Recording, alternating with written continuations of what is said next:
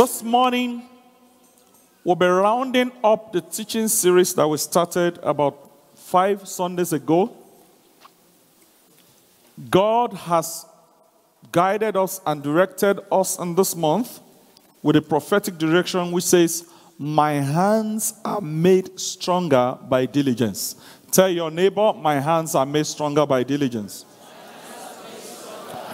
If that neighbor didn't say it well, turn to another neighbor and say it better. My hands are made stronger by diligence. And in our Sunday series, we've been looking at the blessedness of a diligent hand. Let's say it together. The blessedness of a diligent hand. And this morning, we'll be looking at part 5 of it. The foundation scripture is from Hebrews chapter 11, verse 6. Hebrews 11:6 says, let's read it together. But without faith, it is impossible to please him. For he that cometh to God must believe that he is, and that he is a rewarder of them that diligently seek him. Underline that word, diligently seeking God. And basically, that's what we're going to be looking at this morning. How do I elevate my diligence in search of my Father? Because reward does not go to everyone who seeks him. It goes to those who do what? Diligently seek him. So we're going to be looking at how to diligently seek the Lord this morning. Now, the Greek word behind that diligently seeking says it means to search out, to investigate, to crave, to demand. As a matter of fact, to worship what you are looking for. To worship. And to seek after carefully. Now, if you put that definition together, diligence at the peak of diligence, what you find is a display of passion. When someone is diligently seeking a thing, what do you find? You find passion. You find zeal. You find an aggression. You find a no giving up mentality. Someone who says, you know what? I'm in search of this thing, and until I find it, I give myself no rest. Just like the scripture describes a woman who lost a pearl. And what did she do? The Bible says she put on the light. She searched everywhere. She turned the carpet up. She turned the chairs up. Now, you know when you're looking for something sometimes. There was a time a man was looking for his car. And he went to look in the gutter. You know, that's desperation. My goodness, I just parked this car here. And what has happened? He looked, in fact, for such a person, he may even be looking under the chair to see if the car was there. Praise God. So it is that sense of searching both places where you think it will be found and places where it may be. Just by chance, I could just find it here. So you leave no stone unturned in the search for God. And that's what Hebrews 11:6 is talking about. It says, he is a rewarder of those, no one else, those who diligently seek him. Now, diligent search also, I find, could be linked to doggedness. Doggedness. Now, why do they use I looked at the history of the word dogged. And they found that one animal that has an attribute to look for a thing and look for it and look for it and never give up is a dog. So that's why they came up with that word to say that someone is dogged, an adjective that says someone is dogged. What it means is this person is following after, is trailing, is searching everywhere, is looking everywhere. And until it is found. It's found or something else. Praise God. Now, and that is similar to what Jesus said in Matthew chapter 11, verse 12. He said, and from the days of John the Baptist, the kingdom of heaven suffers violence, and the violent takes it by force. Now, if you will take a thing by force and you are violent, what does it mean? It means you leave nothing unturned. You go to the right, you go to the left, you go everywhere, and anyone and anything standing your way, you are ready to take them out of the way so that you can achieve your objective. That is the kind of mindset that God wants you and I to have in our search and quest for Him. Praise the Lord. Now, please understand, when men are going to give reward, they give it based on a display of passion, goals set and achieved, special things done, or, just over and above average kind of delivery. That's who is rewarded. Everyone, for instance, in the place of work, we get a normal salary. But when they identify someone who has gone over and beyond, they say this guy has done what? He's gone over and beyond. And so what do? They provide a reward. So men give their reward based on a display of passion, of doggedness, of tenacity, and results achievement. And I saw a woman in scripture who had that kind of search and quest and pressing until her goal was achieved. The Bible called her the Canaanite woman in Matthew chapter 15, verses 22 to 28. I want us to read it. And it says, and behold, a woman of Canaan came out of the same coast and cried unto him, saying, have mercy on me, O Lord. Thou son of David, my daughter is grievously vexed with the devil. But he answered her not a word. And his disciples came and besought him, saying, send her away, for she cried after us. But he answered and said, I am not sent unto the lost sheep of the house of Israel. Then came she and worshipped, saying, Lord, help me. But he answered and said, it is not meet to take the children's bread and to cast it to dogs. Verse 27. And she said, truth, Lord, yet the dogs eat of the crumbs which fall from their master's table. Then Jesus answered and said unto her, O woman, great is thy faith. Be it unto thee as thou wilt. And her daughter was made whole from that very hour. Praise God. Now, let's analyze the scripture. Here was Jesus, the Savior of the world. She has heard so many wonderful things about the Savior. But I think, in my own mind, what happened while I was thinking about our scripture, it was not that Jesus could not attend to her, but it's like a test of faith for her. The first thing that happened, after she elevated her issue to Jesus, Jesus, Son of David, have mercy on me. This is what many have cried and have received mercy. And so Jesus did not answer her a word. What did Jesus do? He did not answer her a word. What was worse? The disciples came and said, woman, shut up. You can see the Savior is not even talking to you. Get out of the way. Get out of here. And what was worse? Jesus said to her, look, I have not come for you at this time. I have come to... It says, then verse 26, and he answered, it is not meet to take the children's bread. Before then, verse 24, and he answered, I am not sent but unto the lost sheep of the house of Israel. So my mission, first and foremost, is to Israelites. You are a Canaanite woman. You don't belong here. So, you know what? Just give me time. I will get to your case later on. But this woman was in a diligent search. A diligent search.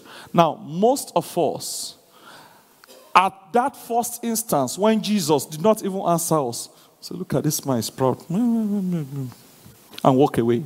I know some people will have done that. What is even worse? The disciples say, get out. You see, he's not talking. Get out. Many will have said, come and see what's going on. The Savior of the world, and will have felt embarrassed and would have, have been aggravated. And so many are so sensitive in church today. Pastor, please, I want you to pray with me.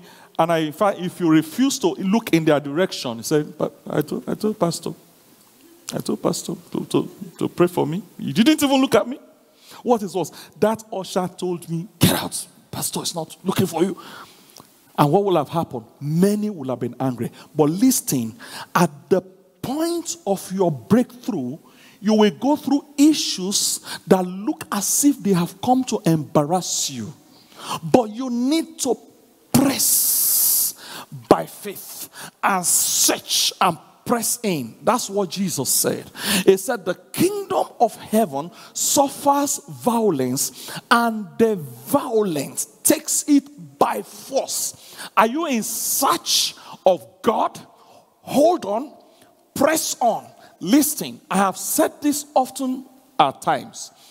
The pressure is biggest at the point of your breakthrough. Every time there is a pressure on your life, there is a big breakthrough that is on the way to you. So you need to keep it together. You need to keep yourself composed. You need to allow the Spirit of the Lord to speak to you. That's what it takes for a diligent search. This woman could ordinarily have taken an offense. This woman could ordinarily have walked away. How can I come to Jesus and say, have mercy on me? And he didn't even look at me. And the disciples came and told me, Master is not talking to you, get away. And even Jesus himself said, I've not been sent to you. I've been sent to another set of people. Many in church will have taken offense. I decree, whatever makes people, including yourself and myself, take offense easily, I break it now in the name of Jesus. Offenses are part of life. But it is your reaction that determines the outcome. This woman, because she was in a diligent search, and what's going on with my mouth this morning? Because she was in a diligent pursuit and search for the master, she stood her ground. What did she do? See what she said. See how she reacted. It said, I'm not sent. The Bible says in verse 25, then she came and worshipped and said, Lord, help me. I know you are the Savior of the world. I know you can help me. Lord, help me. Lord, help me. That provoked the mercy of the Lord over her. Look at verse 26. But he answered, Jesus said, it is not meet to take the bread of children and cast it to dogs. Men will say, you call me dog, Jesus? You call me a dog? Ha! You know what that means? That is, be ready for a fight. But here is what she said. Master, I know it is true. Even the dogs will eat from the crumbs that fall from the table. You need to do more than you are doing now. You see, many have been turned back at the point of their breakthrough because of an attitude. Easily, they take offense. Uptight. No, that man said that to me in that church. He called me a dog. First, I want to remove his 2 front teeth. First, if I couldn't do that, that church, I'm not going there again. Your place of blessing. Your place of blessing. If she had that attitude, the daughter would have died. She would have lost out. But you see, her name came in scripture because there was something notable recorded about her reaction to things. Look, things will happen control your reaction to them. You can't stop life from happening. You can't stop offenses from coming, but you can take a control of your spirit. The Bible says, he that has the control of a spirit is bigger, is greater than one that conquers a city. In other words, when you can take charge of your spirit, man, when you can comport yourself, when you can react properly to the issues of your life, your breakthrough is in sight. I speak to someone here at the verge of your breakthrough. Whatever trial will come your way, you will overcome. Yes. Brethren, listen, at the point of every breakthrough, trials come. At the point of every breakthrough, trial comes. Say that to your neighbor. At the point of every breakthrough, there is a trial. So comport yourself. Put yourself together. Stand on the word of God. I've often told us, when is an aircraft pressured the most? When it's about to take off. All the engines are powered on and you hear the loudest noise. And why? It's about to take off.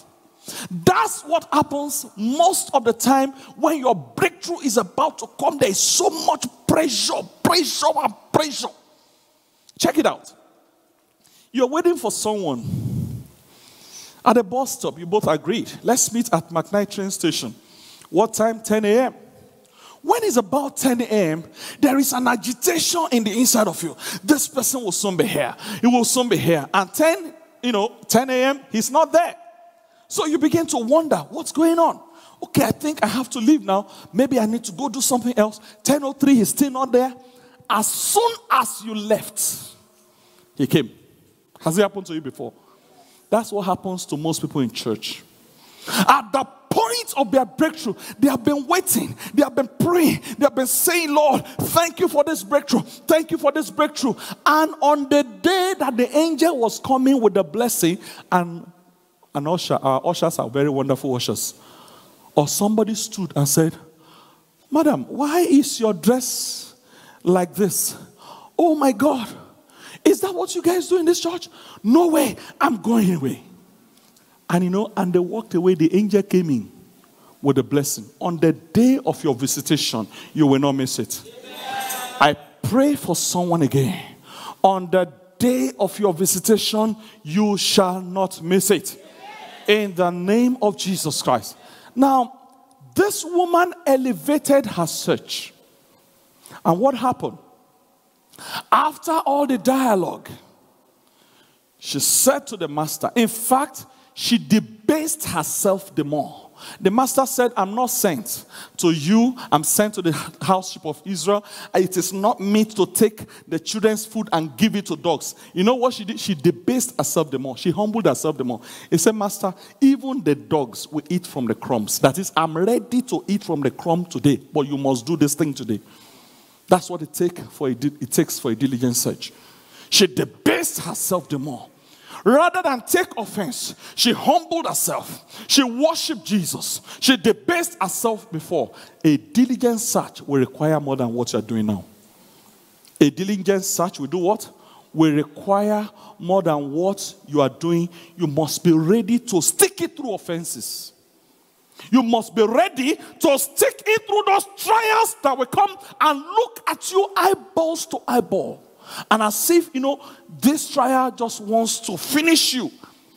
At such times, be sensitive in the spirit. Praise the Lord. Now, I want to show us one more example of a lady called Ruth. I said here, diligence in seeking God, Ruth's approach. Now, please understand that God desires your closeness to Him. God desires what? You being close and connected to Him. Jeremiah chapter 29 verse 13. The Bible says, and ye shall seek me and find me when you search for me with some of your heart. All of your heart. In other words, you must leave no stone unturned. You must turn everywhere. You must look everywhere in your diligent search for God. A diligent search, I found out, is rooted in your love for God, which will be put to test. Remember that the law and commandments is summarized in your love for God and humanity. When the young ruler came and said, Master, what must I do? He said, look, there are two things. Love the Lord your God with all your heart and love your neighbor as yourself. So you must pass the love test. Tell your neighbor you must pass the love test. In your search for God, in those things that, trials that will come your way, the love test, you must pass it. Do you really love God? He says, I'm going to try it. Say, everything you declare, everything you say will be tested. And you must pass the test. What happens? You must pass the test. Now, in Matthew chapter 22, 35 to 40, it was the conversation that took place between the young ruler and the Savior. He was a lawyer. He said, then one of them, which was a lawyer, asked him a question, tempting him and saying, Master, which is the greatest commandment in the law? And Jesus said unto him, thou shalt love the Lord thy God with all thy heart and with all thy soul and with all thy mind. This is the first and greatest commandment. And the second is like unto it, thou shalt love thy neighbor as thyself. On these two commandments hang all the law and the prophets. The love test. The love test. Praise God.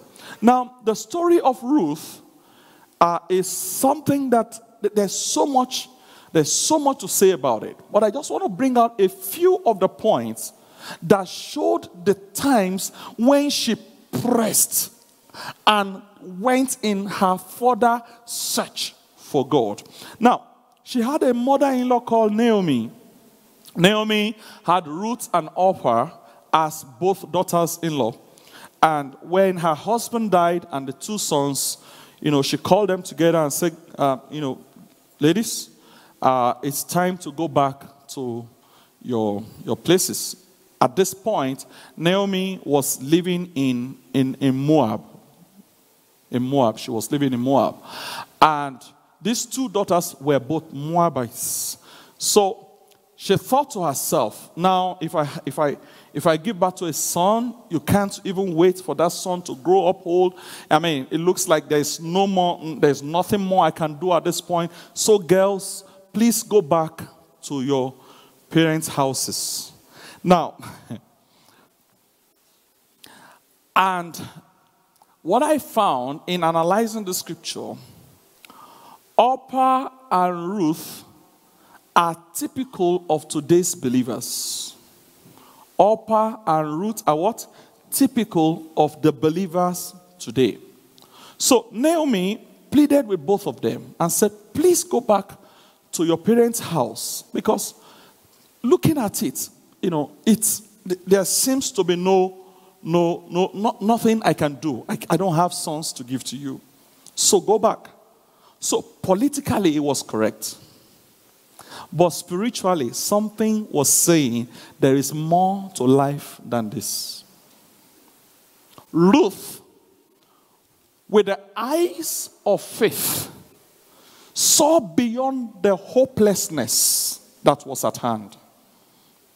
With the eyes of faith, she looked beyond what was going. Look at what she said. After the plea, Naomi's plea, and see how, Ruth reacted. Ruth chapter 1 verse 12. It said, turn again, my daughters, go your way, for I'm too old to have a husband. If I should say I have hope, and I shall have a husband also tonight, and shall bear sons tonight, will you tarry till they are grown? Will you stay for them from having husbands? Nay, my daughters, for it grieveth me much for your sake, and that the hand of the Lord is gone out against me. Verse 14. And they lifted up their voice and wept, and Orpah kissed her mother-in-law, but Ruth clave unto her. It was politically correct, but spiritually wrong. Say, all political rightness does not work out the righteousness of God. The situation may look, oh yeah, I mean, this is the correct thing to do. I mean, no more husband, nothing, no hope. Let's all go back. But you see, whatever situation you are in, don't look at it with the eyes in the natural. Look in the spirit, because there is a message behind what you're seeing. There is a fine line that you need to be able to read and understand. There is something that you need to know about what is happening to you right now. Don't look at it with the natural eyes. Someone got a job. This one is paying better. This one is paying less. Naturally speaking, which one will you take? The one that is paying better. But it may be politically right, but spiritually wrong.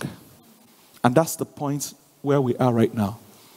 Ruth saw beyond the situation. Ruth, against hope, believed in hope. The principle of faith. Against hope, believe what? In hope that there must be a way out of it for me. What you are going through right now is not the end. Say to your neighbor, that's not the end. Tell another person, that's not the end of you. Say, behind the veil, something great is waiting for you. And that's the word of the Lord to someone here this morning. In the name of Jesus. So, Ruth held on. Why? She was looking for something beyond the natural. She was looking with the eye of faith into the supernatural. There is something out here for me. It is not ordinary for these things to happen. There must be a way out for me. 1 Corinthians chapter 10 verse 13. It said, there is no temptation taking you, but such as is common to man. Most of the time, we make special what God calls common. We think it's only for me. And I imagine what Oprah was thinking. Yeah, this woman is right. You can't have children today. But you see, big grammar was speaking big grammar. Life is not about grammar. It's about spirituality. It's about looking with the eye of faith. It's about going deep and understanding. Let the deep call to the deep. So in every situation of life that you face, look beyond the ordinary. Look beyond the ordinary. Look with the eyes of faith. Because everything that will become possible is first impossible. But with the eyes of faith, the Bible says, with God, nothing shall be impossible to him that what? Believeth. Praise God. That was Ruth's situation here. So she claved on. Now, something else happened. Naomi insisted in Ruth 1:16 to 18. And Ruth said, entreat me not to leave you or to return from following after you. For whither you go, I will go. Whither you lodge, I will lodge. Thy people shall be my people. Your God shall be my God. Where you die, I will die, and there I will be buried. The Lord do so, she swore. The Lord do so to me and more, if aught but death part thee and me. And verse 18, when she saw that she was steadfastly minded to go with her, then she left speaking unto her. When that situation insists, you persist. That's what happened. Naomi was insisting. Ruth was persisting. Say, I know what I'm looking for. Please never follow the natural course. Do not follow the natural course. Tell your neighbor, do not follow the natural course. Don't look with the eyes of the natural. Look with the eyes of faith. Look into the supernatural and say, Lord, I know this situation is not meant to kill me. I know I can see you behind this. I know this is working together for my good. That was what Ruth was telling her. And what did Ruth do? One thing I also saw, after Orpah left, Naomi picked Ruth. They went back to Israel. And I saw, she humbled herself. She stayed with her mother-in-law. She was submissive and obedient to her. Girls of today, how do we treat our mother-in-laws? That woman, I really don't know. No. It's a digression, but I don't know. I think the Spirit of the Lord is speaking to someone here. In Ruth chapter 3, verse 3 to 6, Naomi told her, he said, Ruth, wash yourself, anoint yourself, put raiment on thee, go down to the floor. But make not thyself known unto the man until he has done eating and drinking. And it shall be when he lie down that you shall mark the place where he shall lie. And you go in and uncover his feet and lay thee down. And he will tell thee what thou shalt do. And she said unto her, all that thou sayest unto me, I will do.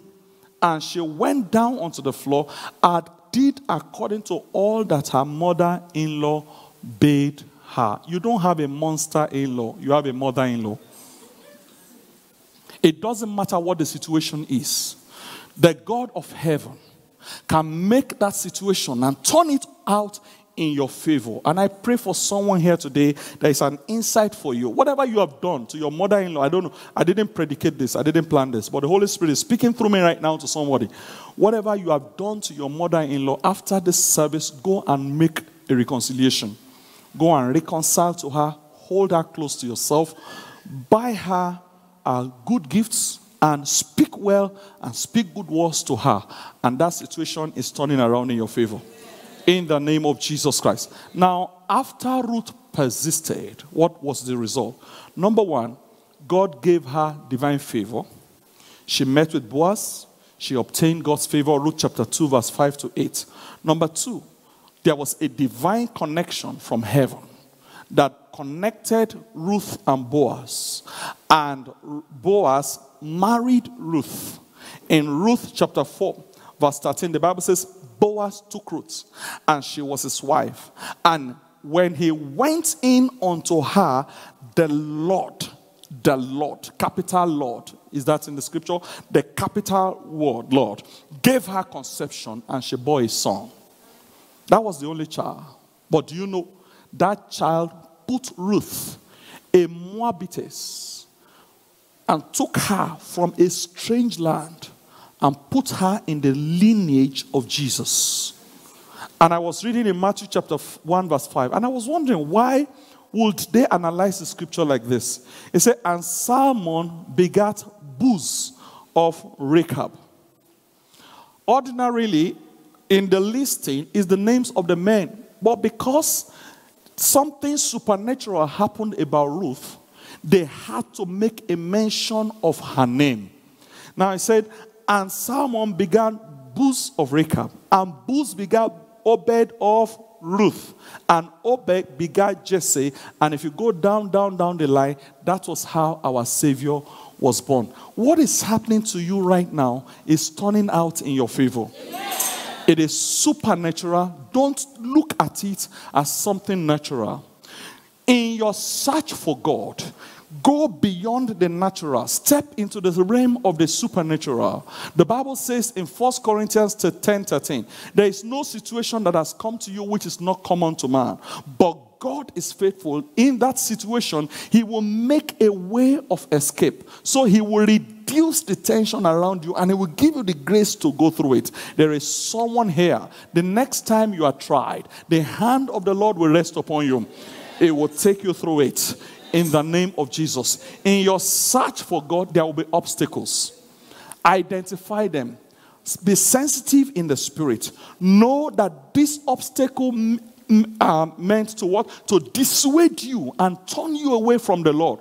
But as the situation insists, you persist. Shall we rise up this morning?